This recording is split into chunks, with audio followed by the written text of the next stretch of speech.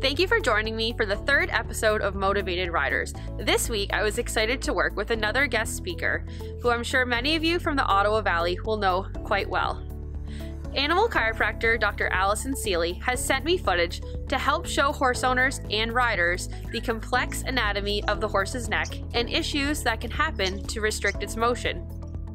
Dr. Seely published her first book in 2019 and is going to be sharing a chapter of it with us all. Stay tuned after we hear from Dr. Seely as I discuss how us as riders can have a direct effect on the horse's neck with the aids that we use while under saddle.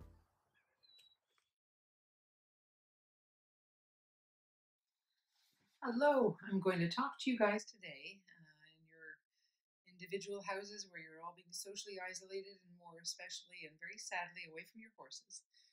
I'd like to talk to you today about the neck of the horse, what causes a neck subluxation in a horse, and I will show you my adjusting a horse's neck as well as the anatomy of the neck in a moment. I will start with a preamble from my book of a story about a horse's neck. "I hope you can do some magic," was Pippa's dour greeting when I arrived. "This girl is going downhill fast. I've heard good things about you, even though my vet thinks I'm kind of crazy to spend money on a horse chiro. But I'm kind of stuck, and besides, nothing he has done for her has helped one iota." She explained that the mare belonged to her 14-year-old daughter. She had purchased the mare after long deliberation and a rigorous search on the net. But the horse had flipped out at being loaded on the trailer and had gone over backwards when she reared. They'd managed to bring her home, but she had not eaten since. "I think she's down a good 200 pounds. The only food we can get into her has to be offered by hand. You found me trying to get her to eat some hay, but it's a kind of slow process, handful by handful. My daughter has more patience, but she's at school all day." We urged the mare to her feet. She was a classy-looking, glossy black thoroughbred, but her eyes were dull, and her coat had lost its gloss. She was clearly languishing with a calorie deficit. I felt her atlas. This is always the first bone I palpate. This one was crazy, hot, and unmoving. I moved my hands along the next two vertebrae. Again, there was no motion, and the segments were hot to touch. "When did this happen?" I asked. I was told the accident was 6 days earlier. I had taken the not eating to be hyperbole. The weight loss and the inflamed segments suggested that Pippa was not exaggerating. I leveraged my hand behind the wings of the atlas and adjusted. It would have been ideal to see radiographs of the neck vertebrae, but that was beyond the scope and the economics of equine medicine in the valley. I had to reassure myself with a thorough palpating of the segment that there was no vertebral fracture or dislocation. The adjustment produced the audible crack that often scares the uninitiated. Pippa looked unperturbed. She was clearly a chiropractic patient. The second and the third vertebrae went in unison when I flexed the horse's neck towards me. Before I could continue to the rest of the spine, the mare, unimaginatively called Blackie, started to arch her head to the left and then to the right. She shook her head vigorously, creating more cracking noises as different vertebrae were mobilized. She then lowered her head and started eating nonchalantly on a pile of hay that was lying on the floor. "Holy moly," breathed Bobby. "That's the piece of magic you asked for, isn't it, Pippa?" That's just a little segment describing what happens when a neck of a horse is adjusted, sometimes miraculous changes. Necks of horses, just like people, just like dogs, can go out of alignment through a number of ways. You'll see your horse trying to graze on the far side of a field, a head stuck under the fence. Great way to get a neck subluxated. We do it by putting halters on horses, and horses will grab at each other's halters. We call it halter tag. There's another good source. We do it when we put bits in horses' mouths and crank them down and pull them into too tight a frame. And we do it just by riding and putting too much effort on one rein or the other. Horses do it themselves. They cavort around the field. They fall. They roll. No end of ways. What I will next show you is a video of me adjusting a horse's neck and show you where the anatomy of the neck lies, where the actual vertebrae are oriented in the horse's neck. I'm going to show you where the neck of a horse is. Everyone knows this is the neck, but people tend to think this is the spine coming along the back, whereas it comes here, dips down, and comes right through here. That right under my fingers is actually the spine of a horse. So we've got this whole zone of nuchal ligament, which is marvelous solid tissue that helps a horse stand when it's sleeping. It's part of the stay apparatus, but the actual spine comes down here. So very first vertebrae is right up here behind the ears. And there's the second, third, fourth, fifth, sixth, and the seventh is tucked right under the scapula. And so when I'm checking a horse, I'm checking for the motion of each of these joints. And when I find it's out, I just put pressure in and along the line that that joint wants to move, I will adjust and restore motion. And something you can do at home, because some of you are not having anyone out to the stables while the COVID virus is on, you can keep flexibility with stretches.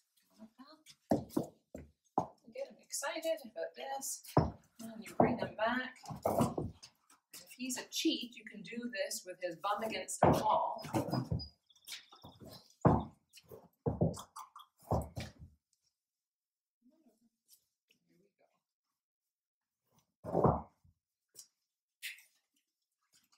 Nice big piece there, a nice long carrot, and ultimately, come on up there, you can get him stretching, and definitely for this horse and many of them, you want their bum right up tight against a wall so they're not backing up. But you can bring his neck all the way back to here so that you're getting a stretch through there, and then you can do the same using this scapula all the way up the scapula, so you're getting stretching. And truly, if everyone did yoga, if horses all did yoga, they'd need less adjusting. So doing that will keep them moving and need less adjusting. The last one, and again, I suspect for him this would be much better against a wall. You can bring it right down here. Can you see that? Come on down. All the way down. Come on. I'm going to reward him because he's limited in terms of his flexibility, and you don't want to push a stretch. But if you can get it right down between his front legs, you're forcing him to do an abdominal contraction. You're making him do a sit-up as he reaches down to get that carrot, which is fantastic for his low back and super for the flexibility through the pole. On behalf of Dr. Seely, I hope that you enjoyed hearing a segment from her new book and that you've gained a better understanding of the complexity of the anatomy of the horse's neck. My horse always enjoys when I do carrot stretches, so I'm sure that your horse will be excited that you received that homework as well. During Dr. Seely's video, she mentioned the stay apparatus, which refers to the ability the horse has to sleep while it remains standing. If you haven't researched this term or heard this term before, I would encourage viewers to do so to gain a better understanding of our horses and how they use their front and their hind limbs in order to do so. Before we wrap up, I'm now going to discuss how riders can directly affect the horse's neck through the use of our aids and our contact. As Dr. Seely mentioned, the list of reasons a horse can experience neck subluxations goes on and on, but the good news is riders can prevent part of that list as they gain awareness. The position in which a horse holds its head and neck while under saddle greatly influences its ability to move. In an article featured in The Horse, Dr. Hilary Clayton states that if a horse is going with his head in the air and his neck hollow, his back is going to be more hollow, so he's more likely to get arthritis, and he's not going to perform the way we want him to in competitions. In this article, she goes on to teach that the horse also carries his neck in a more vertical position than many other animals, which requires significant muscular support. Because of this, most of the neck's top line isn't defined by bone, but by muscle. I invite viewers to see the training pyramid, which is a great tool that riders should be aware of. The base of the pyramid teaches that we need to develop rhythm and relaxation before we can build on other skills with our horses. Developing rhythm and relaxation involves many things, but for the purpose of this video, I am linking these building blocks to the position of the horse's neck. If a horse is struggling to maintain a consistent tempo or move with suppleness, it may be leaning on your hands, or you may not be providing adequate release of contact, which prevents the horse from carrying his neck properly. When a horse does not carry themselves through their neck, rhythm and relaxation can be lost during transitions or different parts of your ride. Another common issue riders experience if the horse becomes hollow or short through their neck is having their horse rush or get ahead of them.